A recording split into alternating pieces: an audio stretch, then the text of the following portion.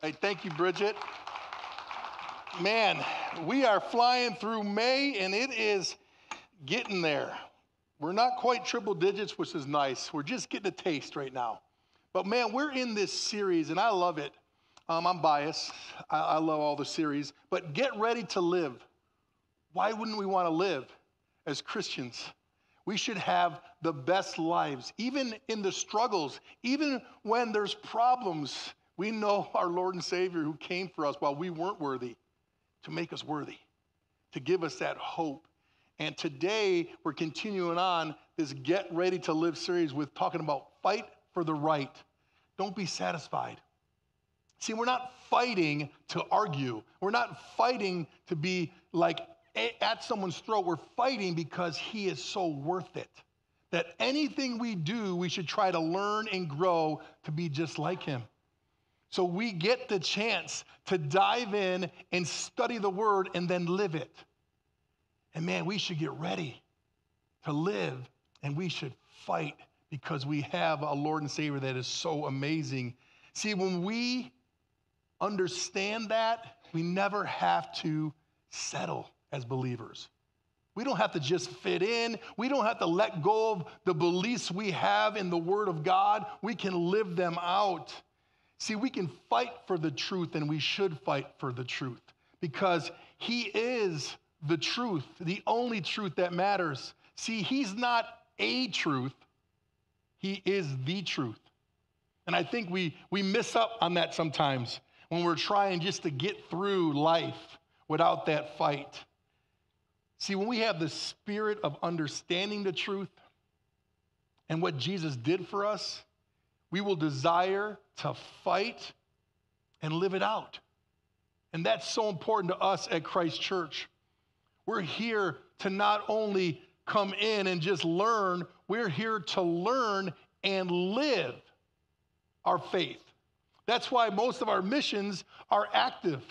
Most of our thoughts, and when I share something and I'm talking with the team or the staff or the elders or people, it's to live what we're going through and learning. Get ready to live. See, we don't and we won't be satisfied with mediocrity. And we won't settle for the status quo. See, our hearts will long to know the truth, which will set us free. And we always are hearing the chirpings of, we want to be free. We're a free country. We want to be free.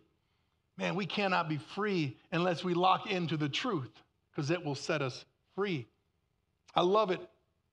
Paul's talking to Timothy, and he's trying to train him because he's going to be sharing the good news in different places, mainly Ephesus. And I love it in 2 Timothy 4, 7 and 8. Paul says, I have fought the good fight. I have finished the race, and I have remained faithful. And now the prize awaits me, the crown of righteousness, which the Lord, the righteous judge, will give me on the day of his return. And the prize is not just for me, but for all who eagerly look forward to his appearing. I want you to hear that. For all who eagerly look forward to his appearing. That should excite us. See, we went through a hard time a couple years ago with COVID and things going on, and people were like going, is this the end times? And there's fear and worry. We should be eagerly waiting for the return of Jesus. See, that should excite us, not make us afraid.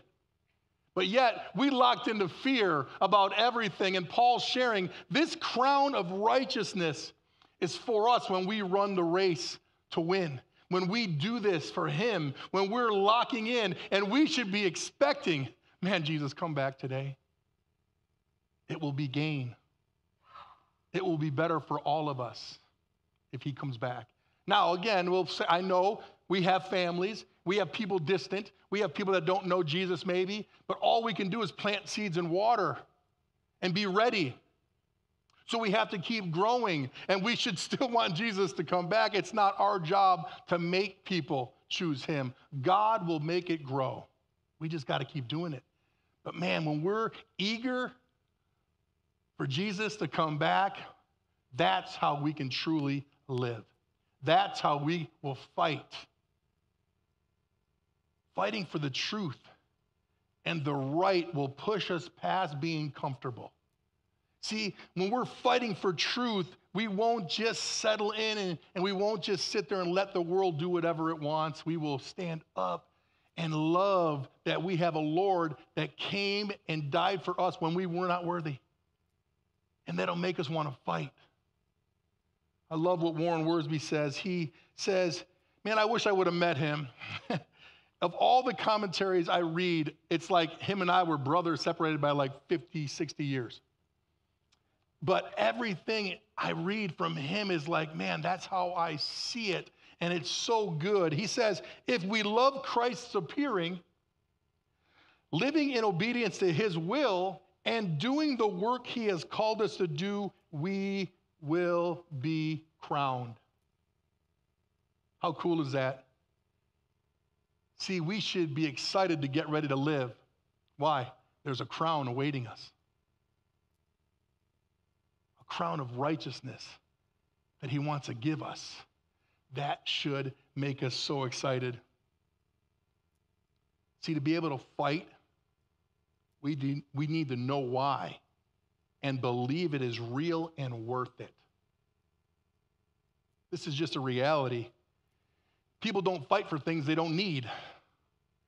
And they don't fight for things they don't want or that don't make a difference to them.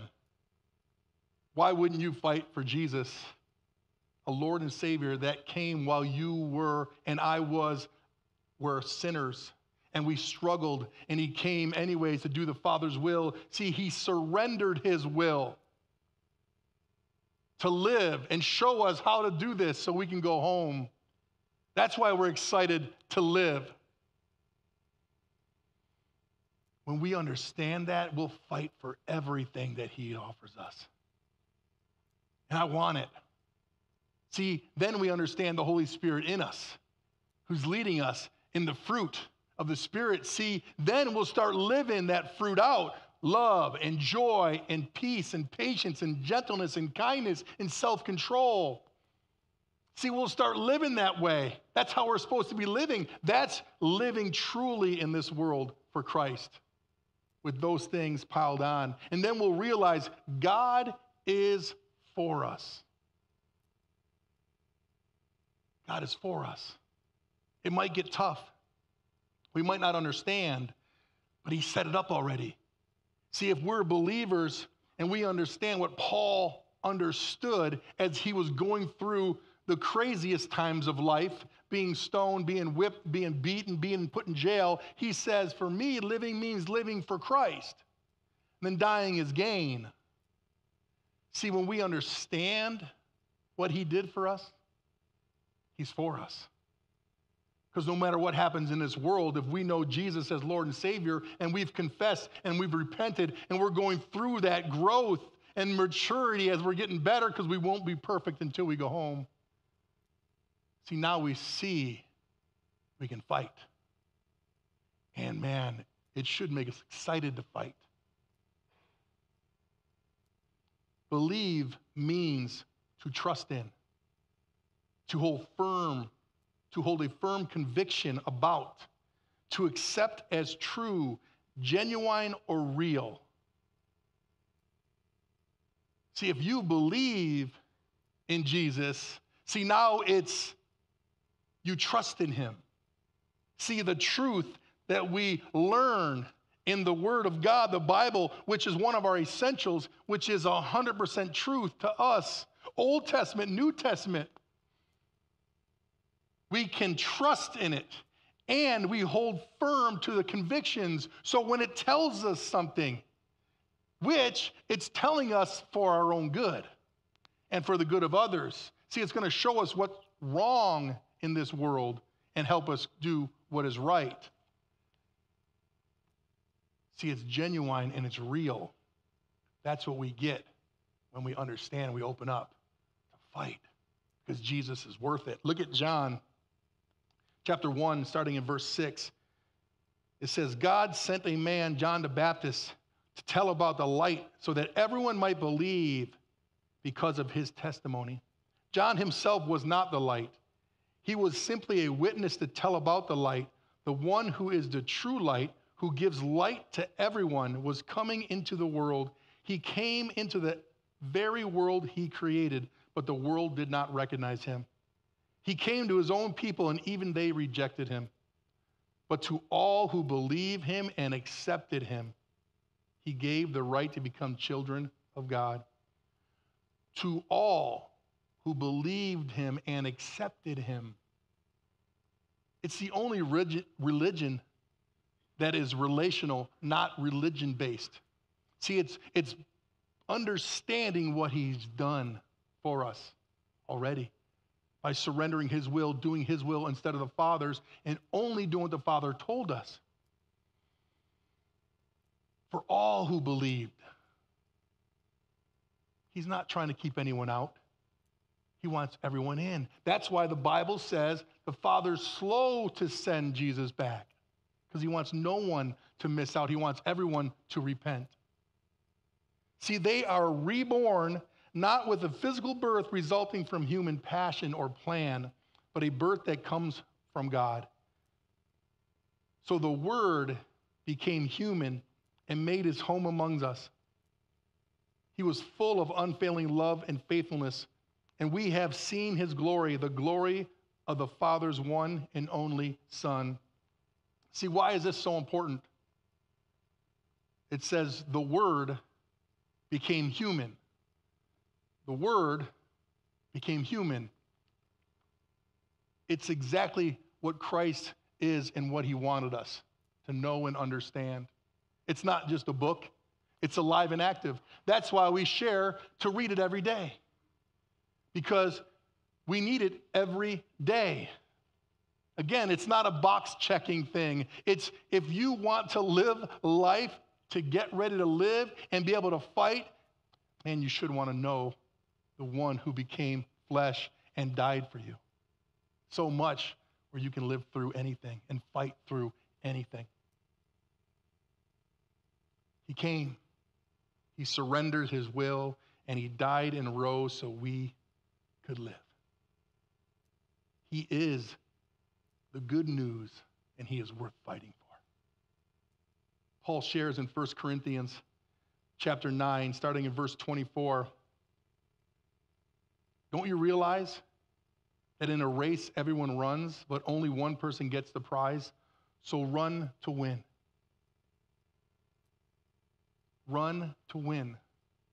Are you sitting back hoping someone pulls you along, or are you running to win? All athletes are disciplined in their training. They do it to win a prize that will fade away, but we do it for an eternal prize. So I run with purpose in every step. Do you see how important it is to understand how to get ready to live and how we can fight? See, Paul runs with purpose. Do we run with purpose, or do we just run? Do we just get up? Do we not open up and ask God, what should I do today? How can I get better today? Well, I want to be doing your will. Help me and forgive me, because I probably messed up. And he's right there. See, run with purpose. We all have a purpose. We all have a plan to do for God. That's to shine his light for others. To keep showing people love and truth, not worldly love, but real biblical love. See, so I run with purpose, he said, in every step. I am not just shadow boxing. I'm not just doing it to do it. There's purpose. I have to evangelize to people. I have to share that good news, and then I have to disciple them. See, it has to come together, because we can evangelize and get people here and not help them, and then they're lost just like they were before, except they know a fancy word or two. So we disciple, and that's huge, because he told us to go into all the world, make disciples. Man, in the fall, we're going to do discipleship, all of us. And I hope you want to lock in, because if you don't want to disciple, I'm going to introduce you to a book you should read. It'll show you how important that is and how it makes a difference and why he's slow to send Jesus back so we can all hear and see and get through the hard times, and we can still understand, because we're going to fight. And we're going to fight for each soul that's out there that's lost. And we're going to teach them truth, or they're going to stay lost. We're not going to accept their way of life because they like it, because that's not truth. And that leads them to the same place. Separation from God for eternity. And we don't want that. See, I love Paul's heart. He says, I discipline my body like an athlete, training it to do what it should. Otherwise, I fear that after preaching to others, I myself might be disqualified. Why does he keep working through his life? I've run the race. I'm going to keep doing it with purpose, he says. He's authored with God's provision 17 books out of 66, but he's still am going to live with purpose. I will keep working. I will keep growing. I want you to keep working and keep growing. I've been a believer for just under 20 years, and I will keep working harder and harder because I need to. And I want you to understand we are doing this together. Jesus is the head. We are the body.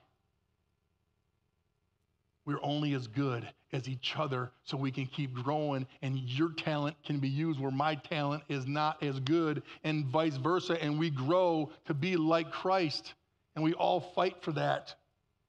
See, it says run with purpose in every step, not every other step, not sometimes, not when I feel like it. It's hard. I don't want to do it today. And that's when you step through, and God gives you the best feeling. There's times when my wife and I have been doing this for almost 20 years, and we've led groups for 20 years and done something. There's times where, man, you're tired and you don't want to have group, and every time we're tired and we don't want to have group and we have group, it's always been the best fulfilling group we've had. See, God knows we're tired. He gives us the strength. And when we do it on our own strength, we're going to get tired and we're going to stop fighting. Man, fight for the right to say, thank you, Jesus, for all you've done. I'm quoting Warren Wiersbe again because I like it. And he shares a lot of biblical wisdom. It says, the Christian does not run the race in order to get to heaven. See, he is in the race because he has been saved through faith in Jesus Christ. See, if you don't know Jesus as your Lord and Savior, you don't run the race anyways. You're running the world trying to get through, and there won't be peace and joy no matter what you do. That's why all these rich people that are worldly are struggling just as much as anyone else. They don't have that connection, that trust, that hope that we get from Christ. See, to fight, we have to believe the purpose will benefit us and the world. Again, our walk is not for us anymore. When we accept Jesus, that's it. That's cool for us. That gives us that next step. But now we're on a mission for others. We should be mission mindset, others mindset. We should want to grow and invite and talk to people and share. See, we can't be satisfied by not locking in and fighting for our Lord and Savior. See, we'll keep the truth always, and we'll share it until we go to heaven, until we go home. See, when we fight for the right, we go all in. See, we hold the line, and our faith becomes unwavering. See, that's our mission this year. Hold the line. Hold the line is not stepping back. It's coming together, locking arms, and fighting, and having that faith that's unwavering so we make a difference. I love this story.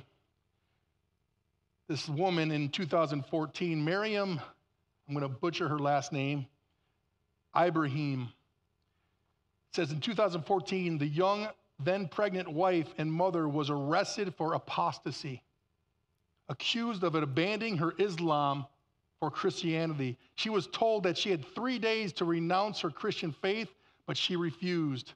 I am Christian and will remain Christian, she said. After a court ruling, she was sentenced by the Sudanese court to death by hanging. Ibrahim spent months chained in a prison floor with her 1-year-old son by her side. She gave birth to her daughter with her legs chained together inside a jail cell a month before her release. The Sudanese court lifted the death sentence and spared her life. In an interview with Fox News' Megyn Kelly, she said, "The situation was difficult, but I was sure that God would stand by my side."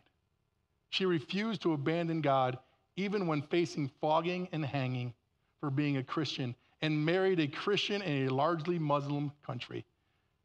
She was not afraid, crediting God and her children for her bravery. See, that's unwavering faith. See, that's what fighting for your faith means. That's why we are getting ready to live. I want that strength. See, God doesn't always take us out of the problem. See, the problems are here to help us grow. But man, she's going to stick her feet in the ground, and she was going to be Christian because God meant something to her. And it was worth the fight to her. Is it worth the fight to us? See, the series is called Get Ready to Live with an exclamation point at the end.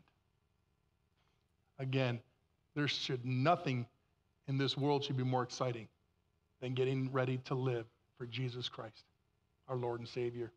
Look at 1 Corinthians 10, starting in verse 31. It says, "So whether you eat or drink or whatever you do, do it all for the glory of God.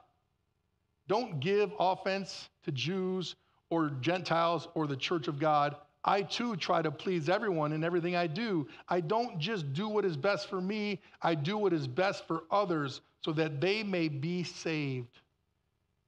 11 verse 1 goes on to say, "And you should imitate me just as I imitate Christ." See, everything Paul did was to imitate Jesus Christ. And again, it was not easy. I love it. I was talking to one of the elders when he was stoned and cast out. He just got up, wiped the dust off, and went to the next town to talk the good news. And then there, he was beaten to death, or beaten severely and thrown in prison, and he still shared the good news. See, nothing will stop his fight. And that's what he's sharing. And I love it because we can do that, because our strength cannot do it for us. It has to be Christ. The strength he gives us, he's in us. The Holy Spirit's living us, teaching us only his truth. See, we open up to share the truth with everyone. And we let them know how much they're loved. See, if we're all sinners and we all fall short, everyone has a different sin that's going to make them struggle. And if it's a sin that we've been doing for years, we're going to believe that sin is okay because we're not going to think it's sin sometimes. See, that's why it's so important that we dive in to understand what the Word says, and we care for people because he cared enough to send his son while we were not worthy.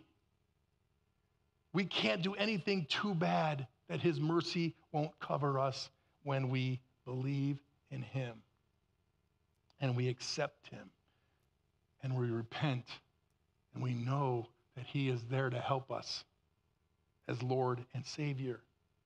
See, if you're coming here with fear or shame or guilt or hate, let it go and know he doesn't hold on to your past. You don't have to either. No matter what it is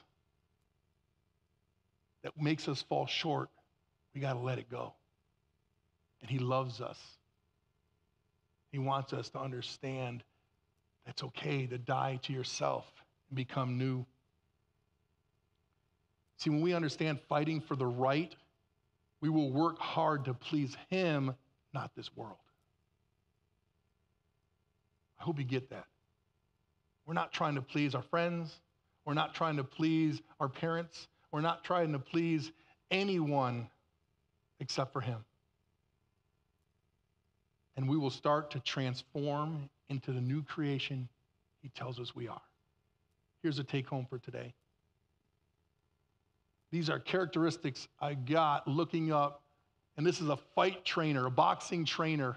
And he wrote these things down. And I loved it because you can see how important these things are for our walk as well. So the guy was Ed Lattimore. Again, he trained boxers. And I just wanted to share with him in a spiritual sense. Number one is physical fitness. As believers, we must train ourselves physically so we can be ready for his work. His work's going to be tough sometimes. We have to dive in. We have to be ready.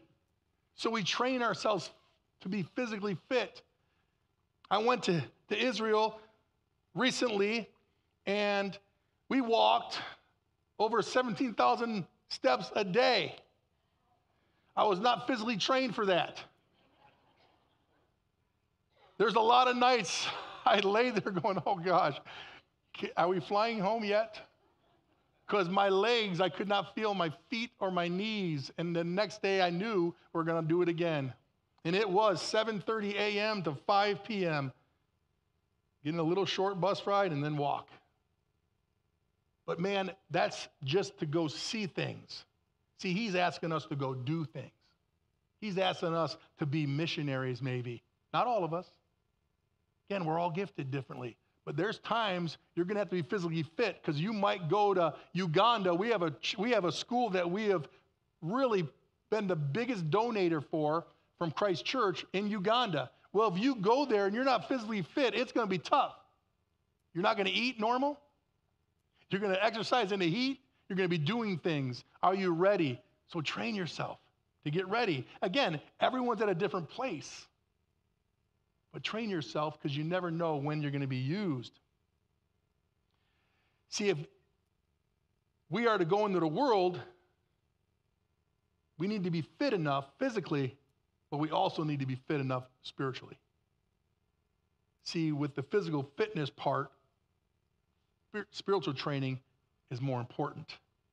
So when we get there, we teach truth. We don't just teach what people want to hear.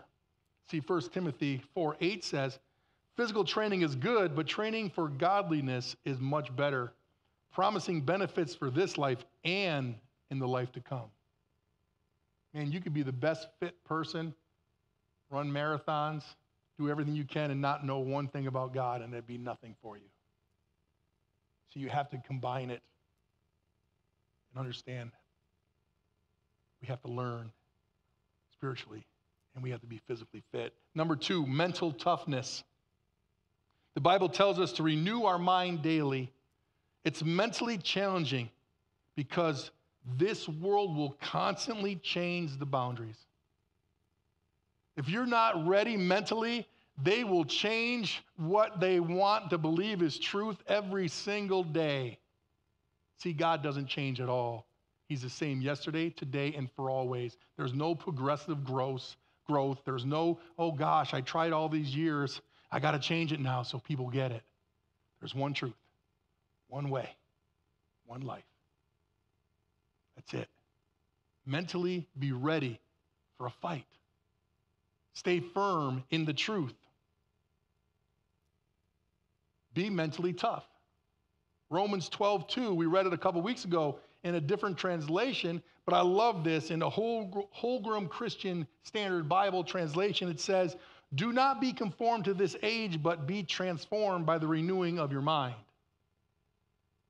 So you don't conform, but be transformed by the renewing of your mind. Our mind will lead us the wrong way if we don't fill it with the right. If we just fill it with the world, we're going to get the world out of it. Even if we say, well, I believe, I go to church on Sunday. But then there's Monday to Saturday that the world's going to flow and fill you with garbage. A lot of garbage.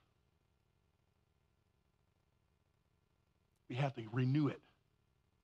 Don't conform. Renew your mind daily so that you may discern. Listen, I love it. See, it's part of our walk and relationship with Jesus. So we can discern what is the good and pleasing, perfect will of God. He's saying, I give you everything you need. Now you go study and you choose me and I will give you everything so you can discern what's right and wrong. That's why we fight. Number 3, emotional resilience. Our walk will get emotional. We will go through things that are hard and that we don't understand. Again, we just went through an emotional time the last couple years. And it's only going to get worse, it says in the Bible. We don't belong to this world. So are you ready? You better be emotionally resilient. You might lose family members that don't believe. You still love them, but you might have different challenges. Fight for his truth.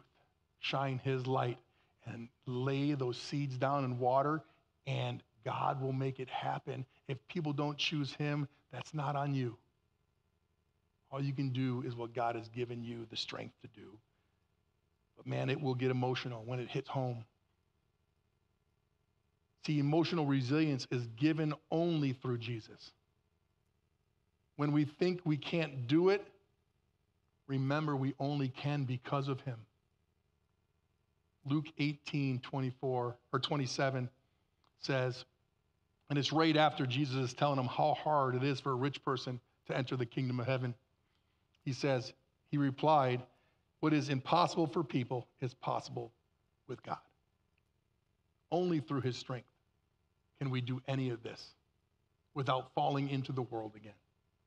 Don't let your emotions change his truth to your truth. See how important emotional stuff is? Resilience. Don't let your emotions, your feelings, oh, that felt so good though. Oh, that girl is so important to me. Oh, that boy is so cute. And don't let that change the truth about everything that he has laid out for you because you want it to be your truth. We stand firm and we lock in our life to do it exactly like this, and it's hard. That's why we needed him. That's why we need a Savior, because it's too hard for us. That's why through the commandments and all the laws, they had to send Jesus so he could fulfill them.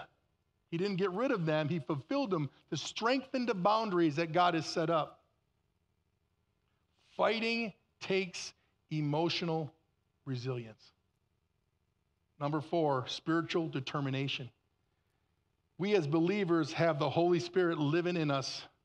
So we should have the determination to fight only for his lead in our lives because we know it will be the only truth we need. It's so much easier to know the truth and to let it set you free and to keep studying it because, again, the devil's purpose is to kill, steal, and destroy. He will try every little thing to tweak it so you fall and let the world lead. Keep fighting and to be excited to do that. 2 Corinthians 3:18 says, so all of us who have had the veil removed can see and reflect the glory of the Lord.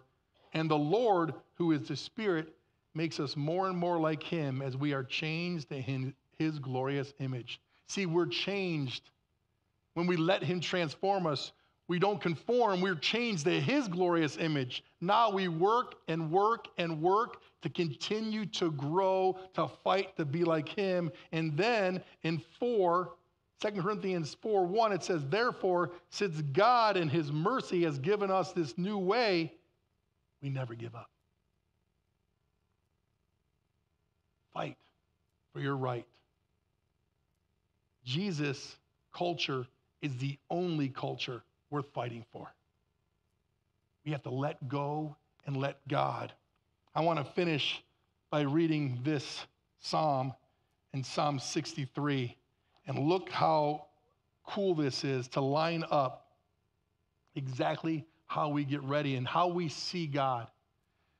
And how by seeing God this way, we can fight because he loves us. In verse 1, it says, "O God, you are my God. I earnestly search for you. My soul thirsts for you. My whole body longs for you in this parched and weary land. where there is no water. I have seen you in your sanctuary and gazed upon your power and glory. Your unfailing love is better than life itself. How I praise you.